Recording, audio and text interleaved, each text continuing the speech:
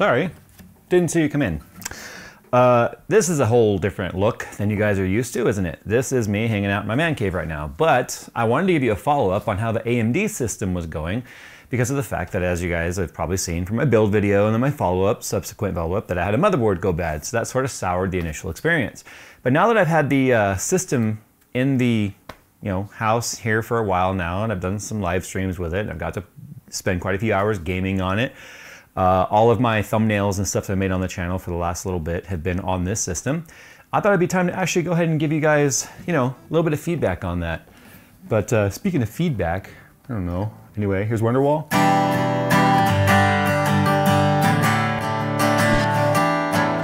The new T30 high-quality PC fan from Fantex features a 3-phase motor, dual Vapo maglev bearing, 30mm thickness for improved airflow and static pressure, and a 6-year warranty, making the T30 fan a single solution for all your cooling needs. To see the full list of features, click the sponsored link in the description below. Let's talk about the 7950X3D. And the fact that this video is edited by me on a weekend, just me hanging out in here. The lighting's gonna look weird. The sound is probably gonna be weird, although the sound in here is probably a lot better than our studio. But moving on, the 79X3D is a CPU that I said, obviously, I was gonna base my next. Actually, I take that back. Let's rewind here. I said I was going to use the 7950X as my CPU because of how impressed I was with the 7000 series AMD processors. The reason why I went with AMD is because of the fact that we knew that the 7950 or the X3D CPUs were going to be coming out. As snobbish as it may sound, the systems that I have at home, like you see the one behind me, which I guess we're kind of dubbing Nebula 2.0 now. Even though technically it's a lower spec than what Nebula was, which had SLI in it before SLI was completely dead, with two 2080 Ti's. It was a nice system, but I had to downsize because the 928 case was just far too big, so this is a 925, Inwin 925. Anyway, if you haven't seen the build, go and check it out. You'll learn everything you need about this build in those couple of videos. I was running a 10900K system in here, which is not by any means a slow old system, but I was starting to have some OS degradation. Lots of weird crashes. I had been voltage tuned and it was running like 5.1 gigahertz all core, somewhere around there. It wasn't bad. The problem is it's actually started to fall behind in terms of the IPC race and just its general overall snappiness. And I think it's because of how much progression we've seen since the 10900K came out with the 5000 series AMD processors, and then obviously 11th gen, 12th gen, and now 13th gen. But the biggest question I keep getting is, Jay, why the heck did you choose AMD over Intel? When I started this channel, I was running an 8120 FX processor. That was definitely nothing worth writing home for. It was one of those processors you kind of find yourself going, it's not a great processor, but it's, it was a good value. As the Ryzen line of processors came out and just got better and better and better, it started to become an incentive for me to kind of take a chance with it, because since the 8120 and then the 8350 that I swapped it out with, later on, I ended up having 3770K, 4790K Devil's Canyon, and then from there went into the X platform with X99 processors, a few variations there, and then X299. And then I went back to mainstream after the X series sort of got dropped and just kind of forgotten about with Intel. I ended up then going back to mainstream with the 10900K. I didn't have any other processors prior to that. I ended up having a 9980XE, 9th gen, before the 10th gen. And then that's where I left it. I actually downsized the amount of cores that I had. However, it was one of those things where I wanted to go back to the fast IPC, the fast core clocks, and the 9980XE just wasn't cutting it there. Not to mention it was a lot of heat, a lot of voltage, and it just was not doing it for me anymore. So as I kind of watched what AMD was doing and got to play around with the 7950X processors, the 7900X processor, built a few systems with them, I just became like completely shocked at how snappy they were. Now, I wasn't entirely sure if that was attributed to just the fact that there was DDR5. I wanted to basically, after nearly 10 years of using exclusively Intel rigs at home, wanted to move on to an AMD rig and see over the last decade, with the complete change of management that took place at AMD multiple times, and now Lisa Su has kind of been running things for a while now. She was interim CEO and is now full-time CEO because she proved her competency there in running the company. I want to know, were things any better? Typical systems I ran with AMD, all the way up to the 5000 series processors, always had this sort of an asterisk next to them. It was a great processor or a great, family of processors, but, and that but was usually, it does wonky stuff. Like for instance, first gen Ryzen 1800X. I ran an 1800X processor for a month. I did a whole video about using it for 30 days. I used it exclusively for all of my content creation at work, all my gaming at work, everything at work was done specifically with the 1800X. That particular whole fiasco started with a couple of bricked Asus boards, ironically, actually unironically, I guess, maybe foreshadowing. When it was up and running, it was great. Same thing with the 2000 series processors. Would run great, but then you would get weird memory issues or memory compatibility issues. And a lot of those things I basically just attributed to the fact that they were early generations of a new family of processor. And it was gonna take time for both motherboard manufacturers to up the build quality of their motherboards. Because here's the thing, you could have brands like Gigabyte, MSI, Asus, ASRock that built motherboards for both sides. They built Intel motherboards and AMD motherboards. For the FX motherboards, even though you would have like Maximus for Intel, which was like their top of the line and just, you had your formulas and genes and all that sort of stuff, they were more robust, they were thicker PCBs, everything about them just, if weight was quality, then they were quality. But then you would have the Crosshair motherboard for AMD, which was, everything about it just felt cheaper. And I think that was because if you looked at market share, the bulk of the profit was going to come from Intel sales, not AMD, so why dump a ton of money into AMD board building when you couldn't justifiably charge a lot for those motherboards? But anyway, digressing now, as the build quality went up and the market share started shifting back towards center, a lot of these brands really started working with AMD and saying, hey, this is a viable, justified platform for us to now do some R&D and make it better. So over the last 2 weeks or so that I've been running this system. So as you guys have probably guessed by now, I cannot run AMD Expo 1 or AMD Expo 2 with my particular 7950X 3D sample. Now I have two samples. I could have switched it, but I didn't because this is the one that I received, and it's just like, let's say this is the lottery. I went to Micro Center, I grabbed one, this is what I got. I'm not gonna just throw another one in and be like, it's great, guys, because that wouldn't be a real, like, opinion review. Now this is an opinion review. I'm giving you my review from my use case. I'm not giving you, or how it's been for me. I'm not giving you a review that's saying, here's how it compares to other products. There's plenty of those out there now. My review would be well late to the party on this one. That's why I'm giving you an opinion or an op-ed here about how it's been for me. So even before starting this video today, again, the other day I re-enabled Expo 2. I did get an email from Asus during my motherboard issue video that I showed you guys that they gave me a lot of things to check, a lot of things to tweak and whatnot, and none of it matters. I cannot run Expo at all with this CPU. And this is the 6000 megahertz RAM, which kind of stinks because 4800 megahertz is obviously leaving a lot on the table. Now what I've done is I've manually moved it up to 5200, all the loose timings that it comes with out of the box. Again, hasn't really seemed to have been a problem. DDR5 is such a huge upgrade over DDR4. I don't notice it in my particular workflows. However, if you do something RAM intensive, you're gonna notice it. But this CPU is intended for gaming. So the fact that it's a gaming CPU, that's sort of where I've spent a lot of my time, with the exception of the fact that I will be editing this video on this CPU for the first time. So it's disappointing though to know that I cannot run AMD Expo on this particular CPU. Now this still appears to be an X3D thing, and that's gonna be the case for 7900 X3D, 7800 X3D coming out. I think it just has something to do with the 3D V-cache and fast memory. Another thing, this is a 4 DIMM motherboard running 4 sticks of any RAM with the X3D. It's not good, it doesn't boot, it doesn't work. Now that's something that should improve over time, but we've seen that with 7000 series when it first launched prior to the X3D, and then over time it got a little bit better as those QBLs and BIOS will increase the compatibility with RAM sets. The funny thing is that right now you can't even actually find a 4 DIMM RAM kit. So that's the other half of the problem, is the fact that when you run 4 sticks of RAM, you put an extreme amount of stress on the memory controller because the capacity goes way up. So if I was to be running two sets right now, I'd have 64 gigs of RAM. This is only a 32 gig kit, 2x16.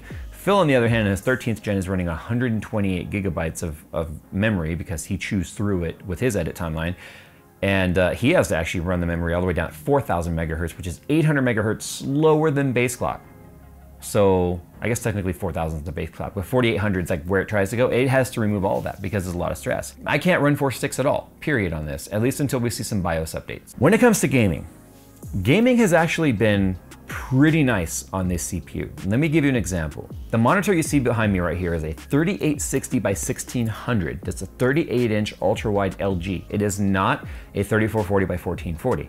3860 is PC 4K wide with 1600 pixels vertical. So it is like in between a 16 by 10 panel and a 4K panel that's a 16 by 9, which just gives you this really odd resolution or really odd aspect ratio. But it's a lot of pixels. It's like 3/4 of the way to 4K. That's a lot of stress. It's way more than a 1440p. I had a 4090, the Founders Edition card, in my 10900K system that I was using for my live streams and stuff, and realistically just trying to see if it would burn up on me until they figured out that it was just poorly plugged in cables. I never had an issue with it, but what I did see was all sorts of FPS spikes and FPS dips. And that's because of the fact that we know the 10900K would absolutely bottleneck a 4090. At this resolution, I wasn't expecting that, but that's what was happening. So I was live streaming World of Warships, which, you know, they upped their FPS cap of their engine from 75 up to 144 now, I think it is, somewhere around there. But to see that even a game like World of Warships, you know, have major FPS dips and then see major CPU spikes was telling me that the 10900K was starting to age. So going with something new was definitely one of the reasons why I chose AMD. Again, could have gone 13900K. I was concerned about temperatures with 13900K. Speaking of temperatures, let's talk about this. I'm running two 360mm by 30mm radiators, one on top, one on the front. This is not the most optimized airflow case. As you can see, the front is sealed and the top is sealed, so that air just gets splashed out the sides, and a lot of that will get picked up by the rad and recirculated. So it runs a little bit warmer in terms of water temp than, say, if it was a different, more optimized fresh airflow case. But it's not throttling at all. It's getting pretty near its upper echelon of temperatures. For instance, if I run Cinebench R23, that's a very difficult test to run. With the curve optimizer at -30 on all of the cores, because I do a per core curve optimizer, -30, it scores a mid 37,000. Now that is where a 7950X scores with no overclock whatsoever. Once there's an overclock applied to a 7950X non-3D, it scores roughly 40,000. So this is about 2,500 points lower than that, but we know that. That's because only one CCD has the stacked VRAM, or the Vcache, and one CC does not, and the overall clock speeds are lower.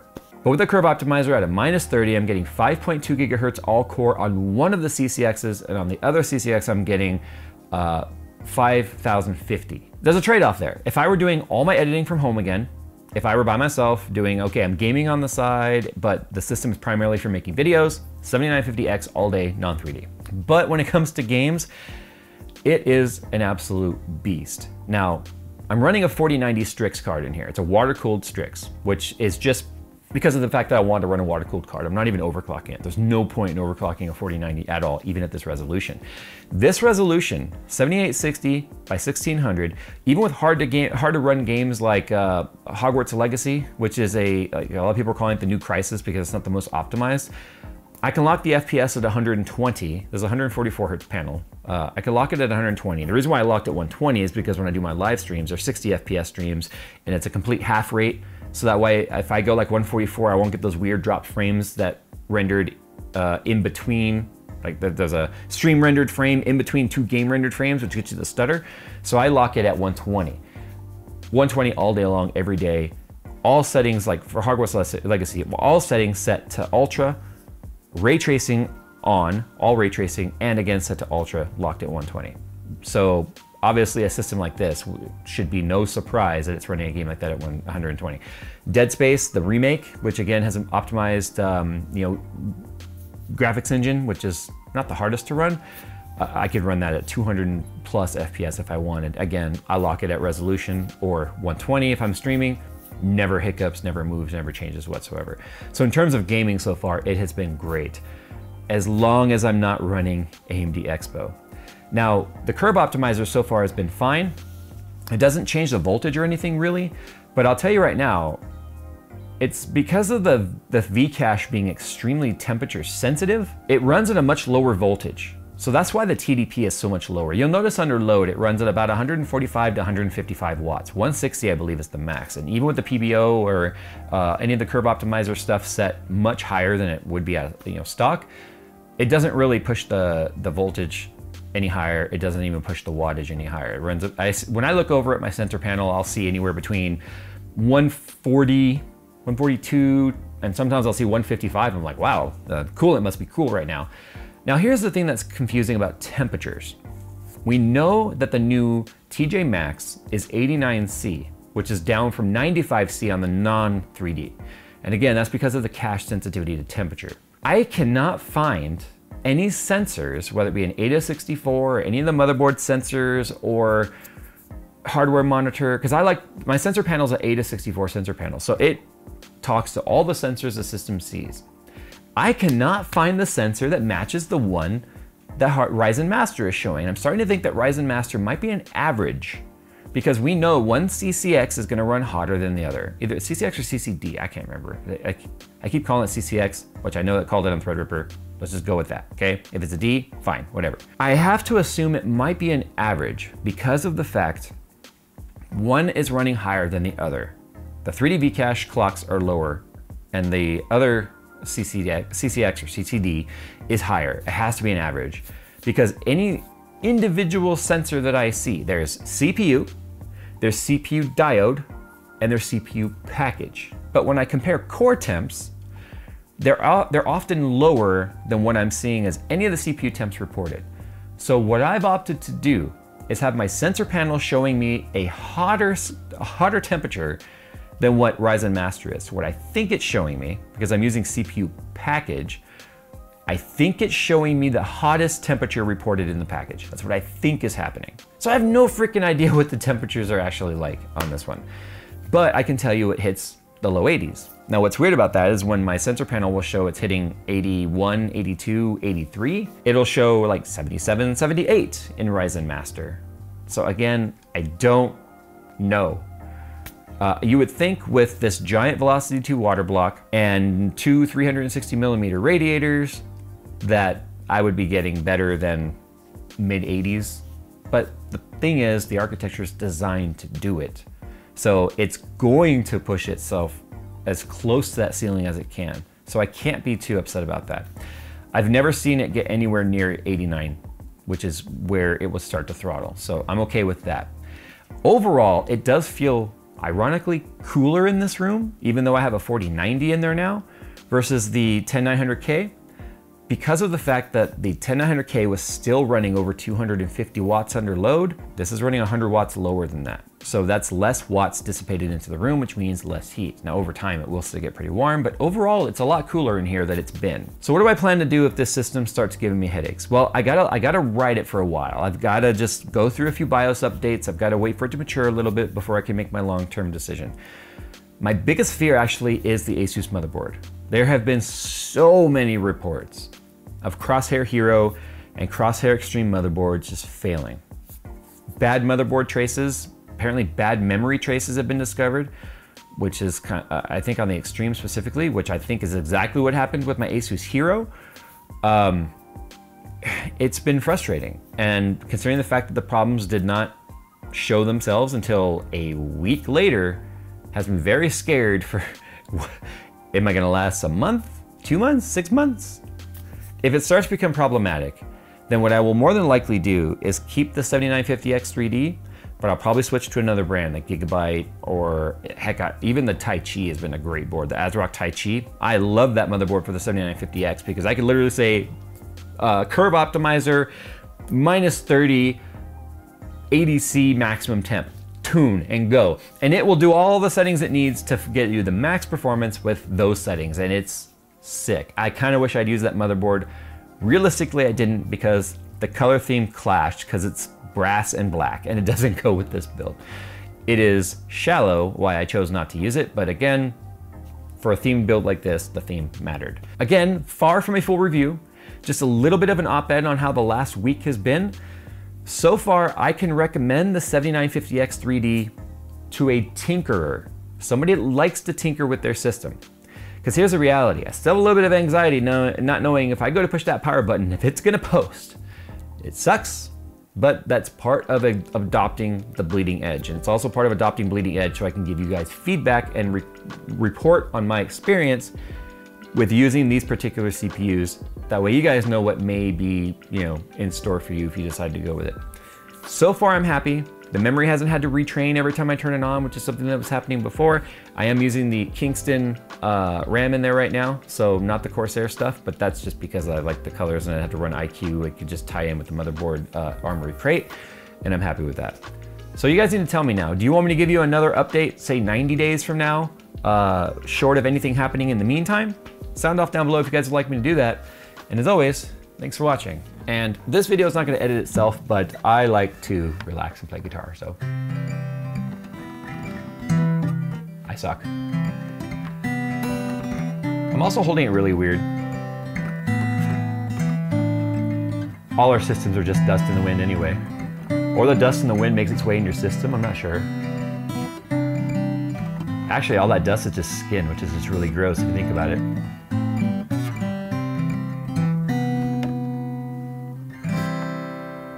Thanks for watching.